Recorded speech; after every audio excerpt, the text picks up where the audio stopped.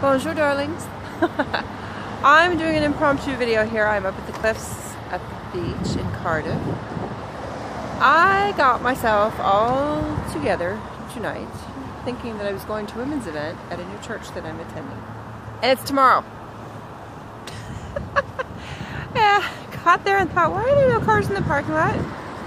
I'm not that early. Which is all fine, but let me just say, once I have commenced this process, completed its execution, it's no small task these days. Doggone it, I got all done up for nothing. Waste of good makeup. And I have a shadow on my face. So anyway, I thought I would just say hello and at least put the glam squad of myself and my efforts to good use and say hello. I just went and got myself a little something at the market to have for dinner at home, and I'm gonna go relax a little bit, probably read my book tonight. But the event, it's a women's event. They're starting a women's group at the church literally right next door to me, and I thought I would check it out, and I signed up to be a greeter so that I would get to meet everybody. I'm on the greeting committee, so tomorrow night I will be greeting everybody. But for tonight, home I head. So it's just about sunset time, so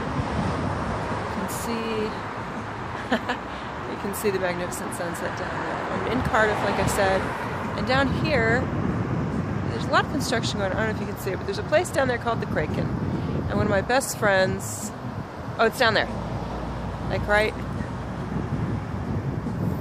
there.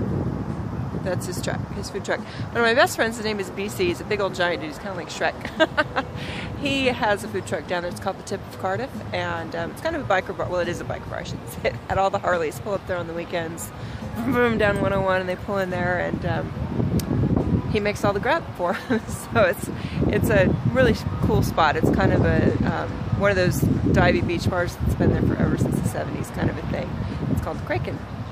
So anyway, just checking in. Like I said, I'm gonna go home and wash out the makeup I just spent an hour putting on. It takes me a long time to get ready these days, so that's fine. It's all good. I looked good at the market, if nothing else. So, thinking of you ladies, and hope you're all doing well.